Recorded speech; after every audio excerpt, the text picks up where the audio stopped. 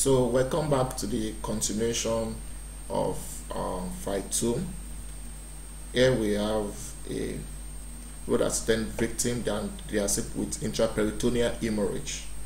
They are asking us in what condition can we have auto transfusion, that is, can we use this same blood that is bleeding from this patient to reinfuse the patient as a result of hemorrhage. So the correct answer to this question is stomach rupture.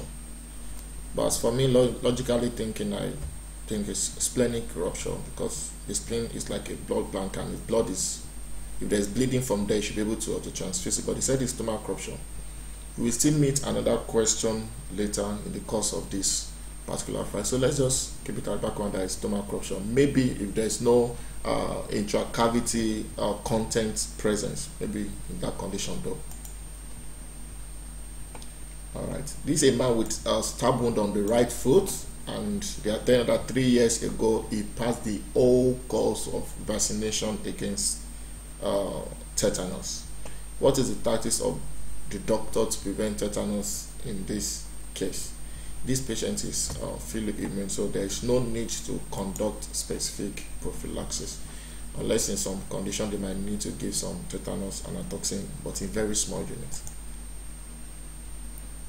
Okay, again, this is a case we are having like citrate intoxication in this patient, and that's what's the mechanism of complication development, and they've told us already. So the correct answer is, you know, that citrate actually binds calcium. That's the major mechanism. So citrate binds calcium ions, and hypocalcemia impairs myocardial infarction, and you see those signs in this particular question. But that's not the mechanism of action. They're asking what's the mechanism of action of citrate.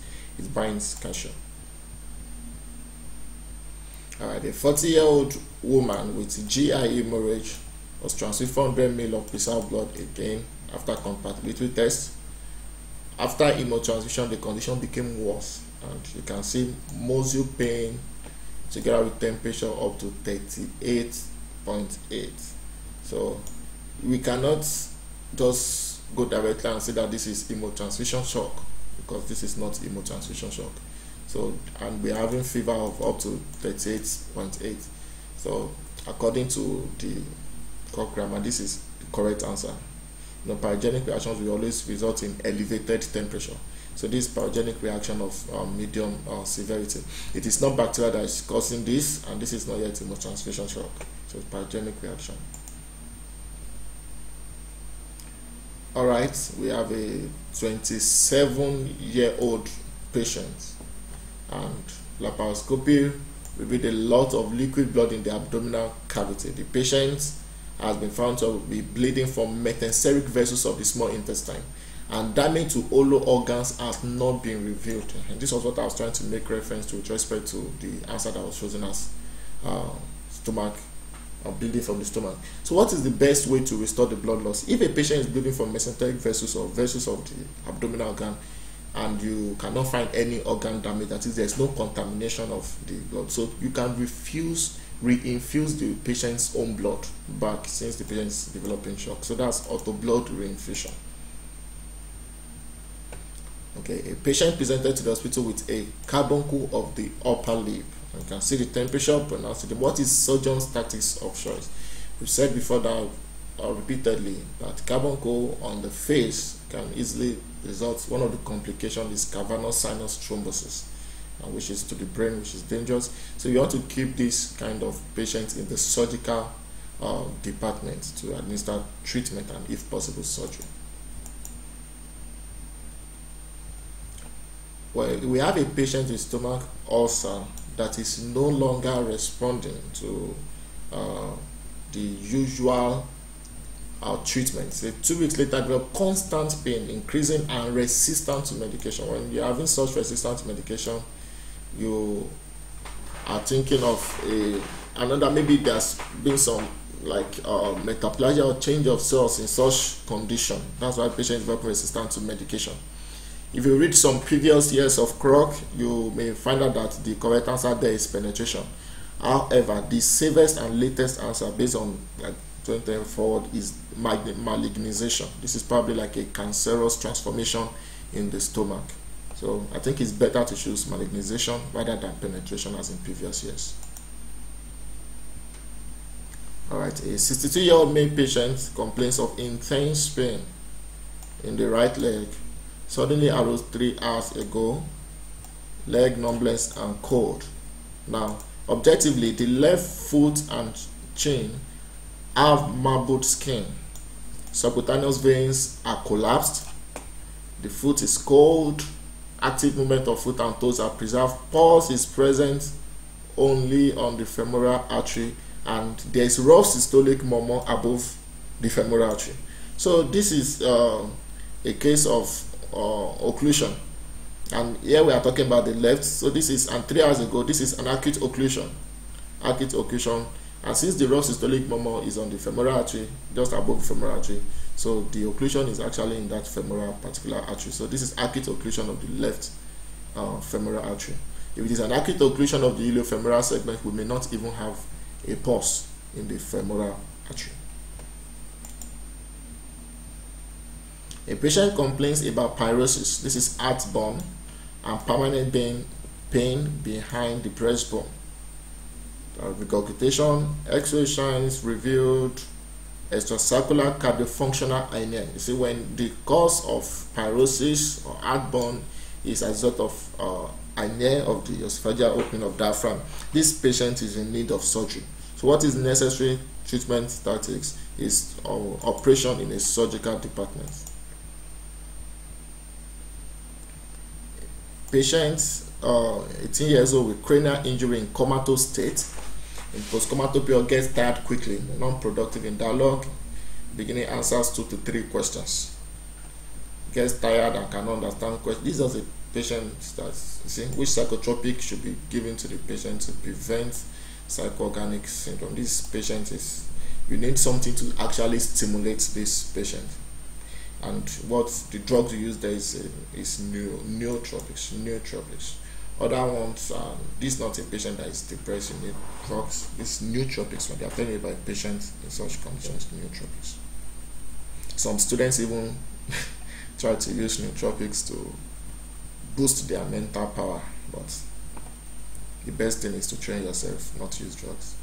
A 45-year-old male patient with acute abscess of left lung suddenly developed acute chest pain.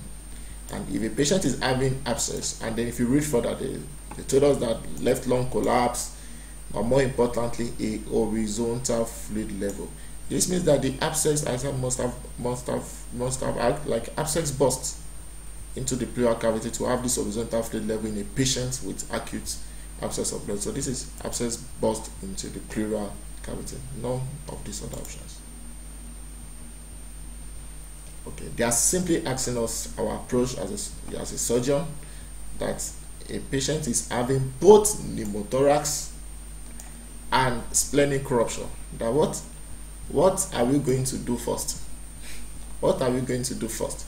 Already we've established that if it is pneumothorax, one of the things we do is the drainage of the pleural cavity, and we have it here in the option.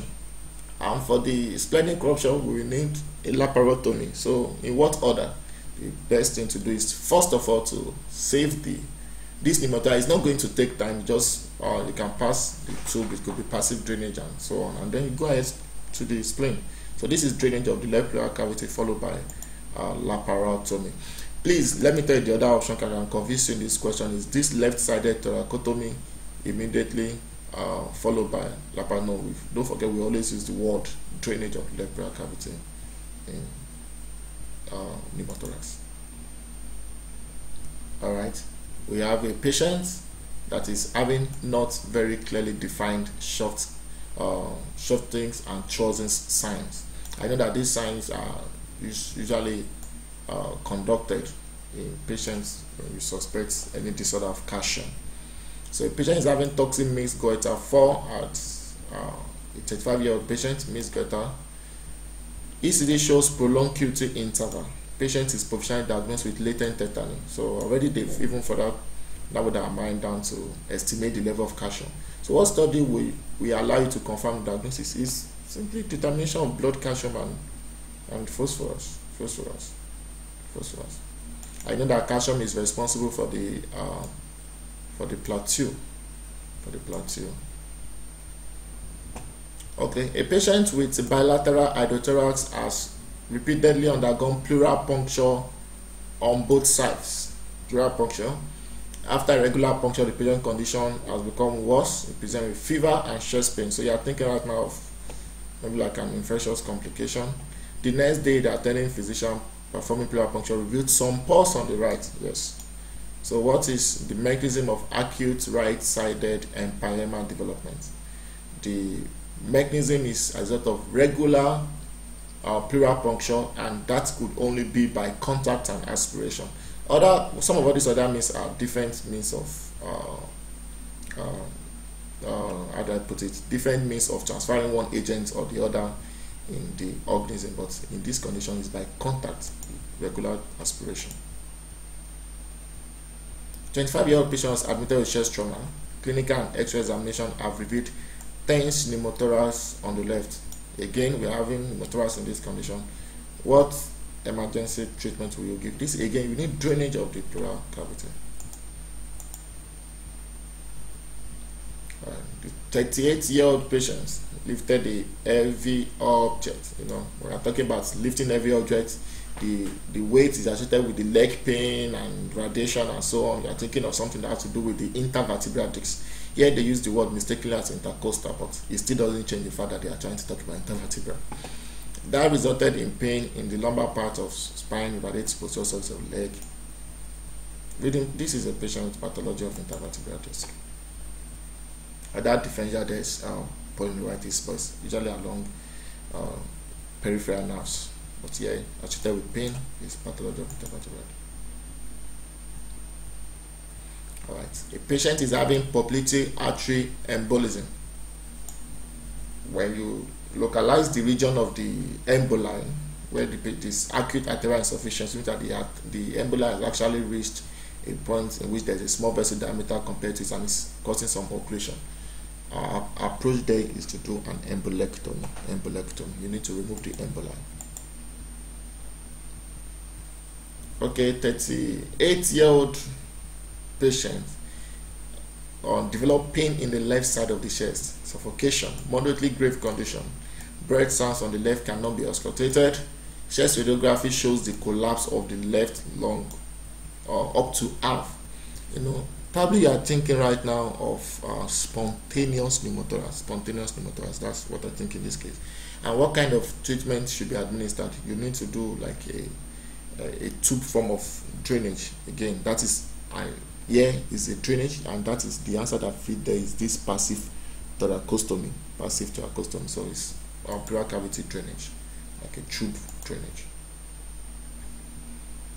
How do we conduct a functional test in a patient that is having superficial vein insufficiency, dilatation of superficial veins of left shin and thigh with pigmentation and trophic skin ulcers? So all these other tests apart from Trendelenburg test are used for deep venous thrombosis. Test for deep venous thrombosis. It is Trendelenburg test that you can use for superficial and deep venous thrombosis. So this is the correct answer in this case. We may meet this question on different occasions. Alright, this is pediatric surgery. A neonatologist examining a full-term mature baby revealed the shortening and external rotation of the newborn scleral extremity. Clinical examination received positive ortholearning sign. This is the major thing we need in this question for the answer. In positive ortholearning sign, what it means that after the maneuver, the surgeon is going to hear a sound, or the person carrying out the procedure is going to hear a sound after pulling the head of the femur. There's going to be like an arterial movement of the head of the femur into the hip joint, and it will give a sound. And that sound would only occur if there is already a congenital posterior displacement of the femur. So they're asking us what is the likely diagnosis in this condition. After this experiment, we know that is a congenital hip displacement. It will only be positive if there's an arterial movement of the head of the femur into the into the hip joint.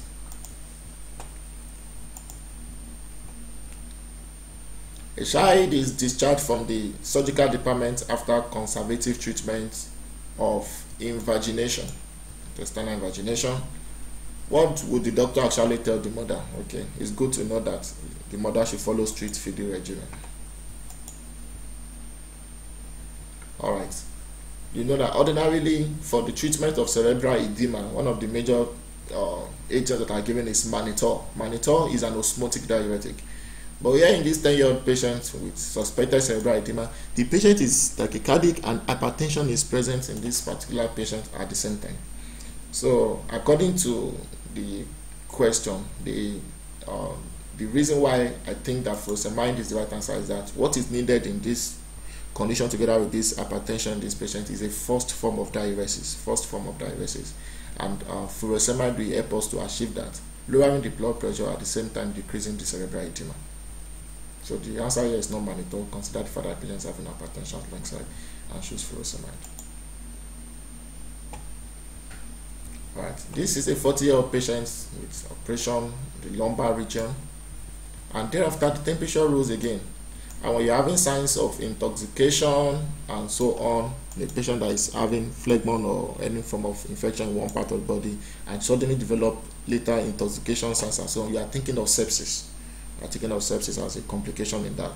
So, what complication develop in this patient is sepsis.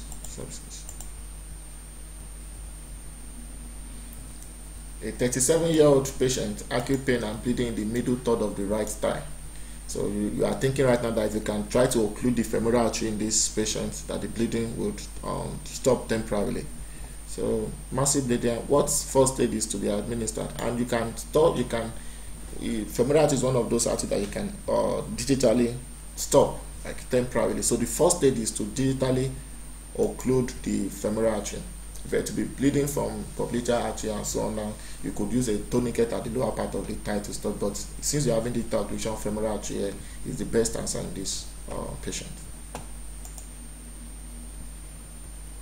This is similar to the previous question of a man who had completed his tetanus vaccination over a period of like 3 years ago. But yeah, this is a 40-year-old builder. Foot injury, got in the morning same day. The wound was washed with water. 3 years ago, he was vaccinated against tetanus. The only difference is that they didn't tell us he had complicated, but he said he was vaccinated. Examination established satisfactory condition of pain. The left was slightly edematic. There was a stab wound on the sole. In order to prevent tetanus, it is primarily required to, you see that particular option is not here, so you can give some, in this place, some anatoxin in a small unit. And so you give an intravenous injection of 0.5 ml of tetanus anatoxin. That's the correct answer in this patient that is having left foot edematic process and so on. Alright. 9-year-old boy fell from a tree, and reading further, you discovered that the X-ray of the skull showed a comminuted depressed fracture of occipital bone, and definitely you are thinking that this is a patient that this is no longer conservative treatment, a patient that needs surgery, fracture of the occipital bone, so surgical intervention. Alright, what is the most likely diagnosis in this patient? That you're having severe itching, 55-year-old patient, burning, pain in the eye, skin redness in the outer corners of palpebral fissure, and so on. Already you are thinking that, you see, palpebral conjunctiva is hyperemic. You are thinking this is a patient that has conjunctivitis. But is it acute or chronic conjunctivitis? I can only just try to see what I think to differentiate, since they are not telling about the time and so on, that the presence of these moist cracks must have been a prolonged process. Most people that have conjunctivitis usually may have all these other features, but this hyperemia and so, but not usually these cracks, and that might have been a result of constant maceration. So this is a patient with chronic conjunctivitis. When they are asking for like ophthalmological relations to a patient that is having rheumatism, you might see this question several times. Objectively, weak pericorneal injection, flattening of iris relief, iris discoloration, and so on. Even though there's iris in the option, the complaint of the patient is the left eye, especially at night, vision impairment, photophobia, lacrimation. One major association in a ophthalmology patient with rheumatism is iridocyclitis. So it's inflammation of the iris and the ciliary body. So I think the ciliary body in this case is what is going to be leading to the weak pericorneal injection. So that's iridocyclitis is always the safer answer to choose in this kind of case. Alright, is a patient perforated appendicitis and disseminated fibropurulent peritonitis. Postoperative period was uneventful, but on the 9th day, patient developed low-grade fever, abdominal pain, and so on. Don't forget that the patient had perforated appendicitis and disseminated fibropurulent peritonitis. So the patient that the patient is then having fever some days after the surgery. Thinking, like maybe they said there's ultrasound revealed a fluid formation of 9 by 10 centimeter large. I think of an abscess in the intestine, and I think that's what they mean by interloop in that condition. So this is intestinal abscess being formed in this particular patient, interloop abscess. The last question in this particular session, this particular video, and then we continue immediately thereafter. A patient 81 years of age complains of constant urinary excretion in drops, feeling of fullness in the lower abdomen. On examination above pubis, there is spherical protrusion. And please take note of dullness of percussion sound with positive suprapubic punch. This will help you to differentiate paradoxical ischemia from acute urinary intention. Here they are still telling at least patient is still having some drops and so on. Patient with acute urinary intention is not going to be having this positive suprapubic punch. This is because urine is actually moving in opposite direction. Yeah, patient may have dullness and support. So dullness over percussion sound over the pubis and positive suprapubic punch is typical for paradoxical ischemia in a patient that is having constant urinary excretion in drops. So paradoxical ischemia simply means that when the patient wants to urinate, large amount of the urine is going back up, like a retrograde movement. So we stop there for now.